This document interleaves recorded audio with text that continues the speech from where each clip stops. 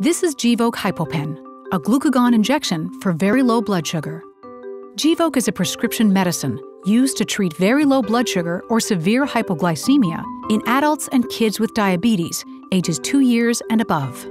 If you or the people you care for have been prescribed Gvoke HypoPen, it's a good idea to learn how to use it in preparation for a very low blood sugar emergency.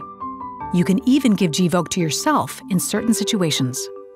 If you're on insulin, whether it's type 1 or type 2 diabetes, very low blood sugar emergencies are a real risk. They're unpredictable, and when they happen, patients can experience confusion, loss of consciousness, seizures, or worse. You don't need to wait until passing out to use Gvoke HypoPen. Use Gvoke if any of the following are experienced: unable to regulate with food or drink, unable to swallow safely, feel like passing out, pass out or have a seizure. Be sure to keep one on hand.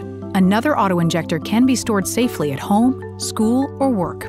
Show others around you where you keep Gvoke HypoPen before an emergency happens. They may need to administer it for you. Gvoke HypoPen comes in a pouch. Don't open the pouch until you need to use it.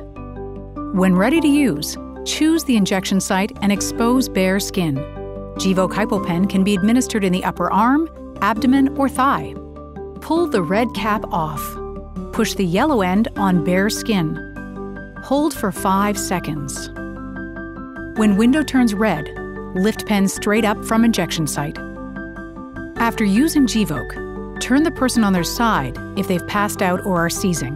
Call for emergency help. With Gvoke HypoPen, you can bring blood sugar back up to safe levels. It also comes in a convenient 2-pack and is stable at room temperature for 2 years. Please keep in mind that you should not refrigerate or freeze Gvoke HypoPen.